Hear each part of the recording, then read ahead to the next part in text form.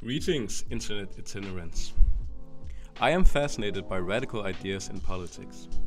Perhaps there is no other mainstream political party in the US as radical as the Libertarian Party.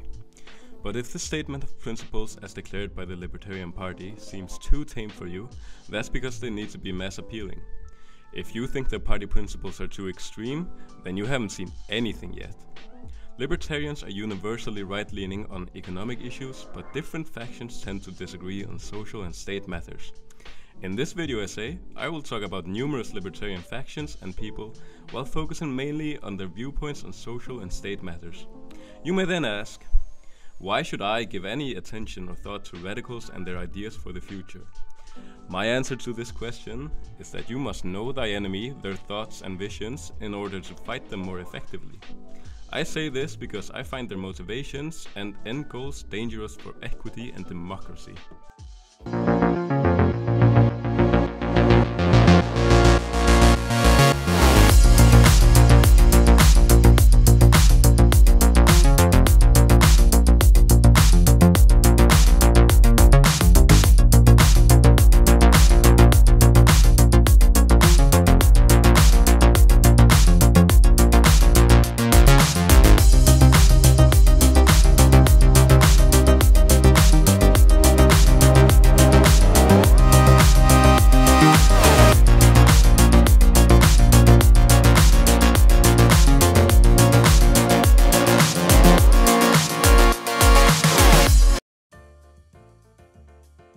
The libertarian movement could in the simplest of terms be understood as a reactionary force against the New Deal.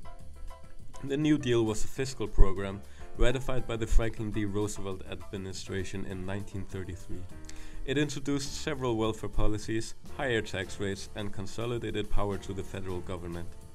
Some libertarians nevertheless claim that their ideological heritage seeks even further back, because it aligns itself with the radicalism of the Declaration of Independence and the limited government as presented by the Constitution. Following this logic, all government encroachments on individual liberty since then have undermined the original libertarian spirit which founded USA. To exemplify, these setbacks are perceived as being the destruction of the secessionist Southern Confederacy after the Civil War, the onset of progressivism, FDR's New Deal, and the American imperialist wars of the 20th century. This brings us to a significant divide between libertarians, namely the difference between minarchists and anarchists. The minarchists propose a minimal state which should only exist for protecting private property rights. In the minarchist interpretation, the state is stripped of everything except its monopoly on violence. The anarchists wish to abolish the government altogether and let the invisible hand of the free market guide all socioeconomic interactions.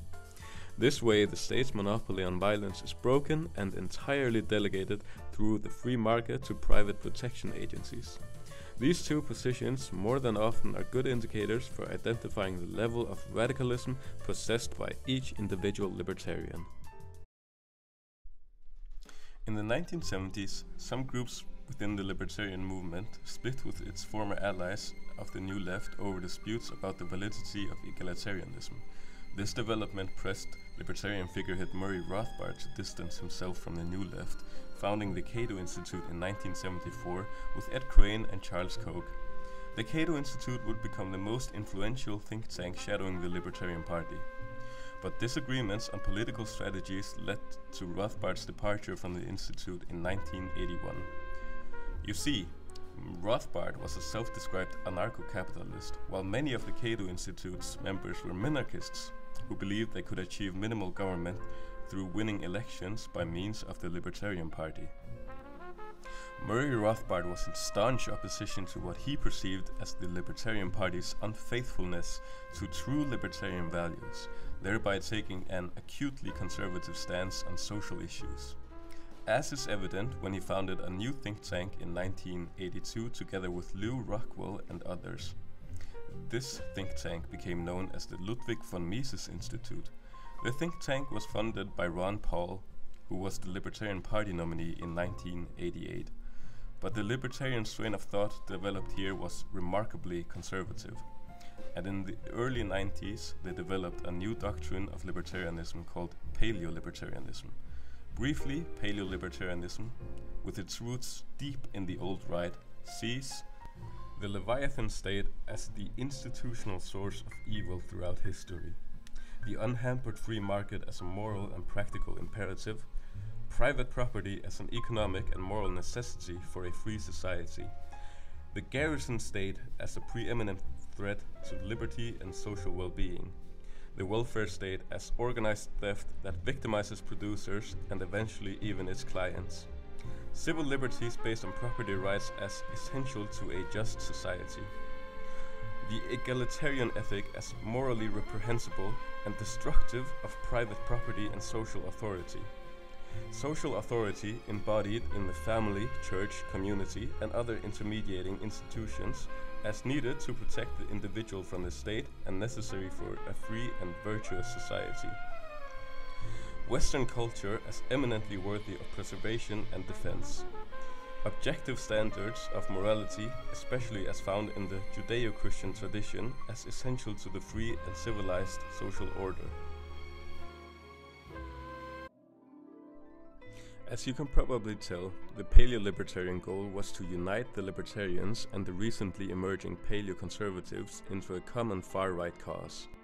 With the Paleo-libertarian Manifesto laid out by Rockwell, Rothbard formulated a strategy for distributing the ideology to the wider public. This approach, called right-wing populism, would become the stable strategy for spreading far-right ideas. He criticized the Cato Institute and Libertarian Party for promoting a strategy of cozying up to the corridors of power, of lobbying and influencing the top elites, of nudging them gently onto a more libertarian path. Rothbard was convinced that the paleo-libertarian movement needed a right-wing populist, contemporarily embodied in David Duke, who could appeal to the true Americans. Rothbard pointed out that the right-wing populists' demographic target should be rednecks, because they were the most oppressed but also had the most social leverage. The right-wing populists should campaign for president on a promise of abolishing taxes and welfare systems. The campaign should also clearly point out the need for resolute action, crush criminals and get rid of bums, destroy the banking cartel, first of all the Fed, and finally to prioritize traditional American and family values. On his path to power, the right-wing populist should strive to build up a cadre of his own libertarians, minimal government opinion molders, and tap the masses directly to short-circuit the dominant media and intellectual elites to rouse the masses of people against the elites that are looting them. Rothbard's right-wing populism was frighteningly accurate in predicting events that would occur almost 3 decades later during the Trump era. The paleo-libertarian movement at its conception found support from notable figures such as Ron Paul, but also attracted many paleo-conservatives. Paleo-conservatism was essentially a reactionary movement against the neoconservatism of the 1980s. They advocated for a white ethnostate with focus on localism, religion, and small-scale private property rights. Paleocons and paleo-libertarians found common ground on numerous state and social issues, such as limited government, opposition to the civil rights movement of the 60s, support for homeschooling, traditional values, and a disdain towards the perceived liberal elite.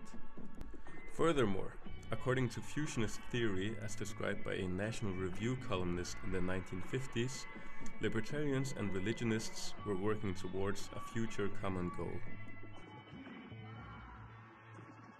The Paleo Alliance has proven fruitful since the 90s.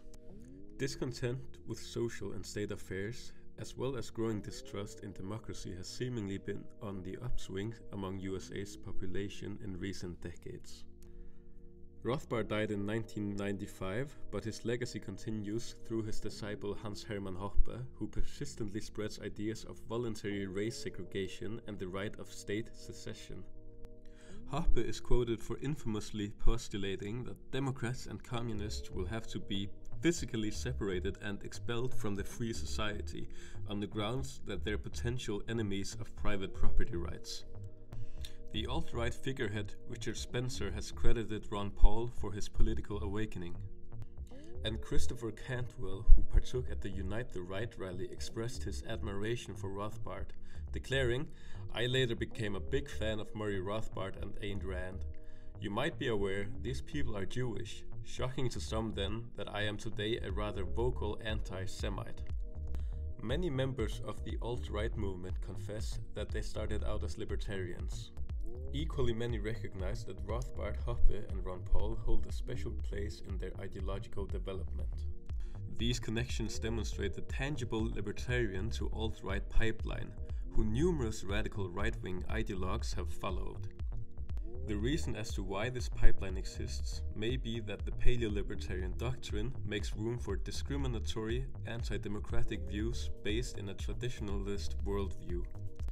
Kevin Valliere, a left-leaning libertarian, blames personal attributes to why the former libertarians may have turned alt-right. Libertarianism is an unpopular view, and it takes particular personality types to be open to taking unpopular views. Some of these personality types simply enjoy holding outrageous and provocative views, who like to argue and fight with others, who like to insult and shock. So what is to be done? Well, my best advice is that you stay aware of these ideas that I have outlined here and resist the fascist temptation. The Mises Institute is still the major paleo-libertarian think tank.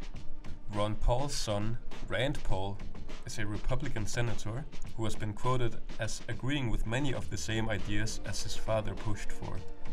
Rand Paul can be understood as an archetypical politician in the sense that he publicly distances himself from controversial characters he otherwise works closely with the moment they cross the line into dangerous territory. But make no mistake, both Pauls push for libertarian goals in politics. The only thing separating them from the alt-right are the suit and the tie and the conveniently downplayed ideology they're compromisingly adopting to appeal to the wider public. Also be aware of revisionist history, which in the worst of cases can corrupt your worldview. A prime example of dangerous revisionist history is Thomas E. Woods, the politically incorrect guide to American history. Tom Woods is a self-described Rothbardian anarcho-capitalist libertarian, a senior fellow at the Mises Institute and a founding member of the white supremacist League of the South. The book, which was on the New York Times bestseller list in 2005, is basically neo-Confederate propaganda with sympathetic overtones towards the Civil War secessionist South. Hopefully, you will remember this analysis and history of right-wing libertarianism the next time you enter political discourse. Be aware of dangerous political ideas, stay safe and keep your wits about you.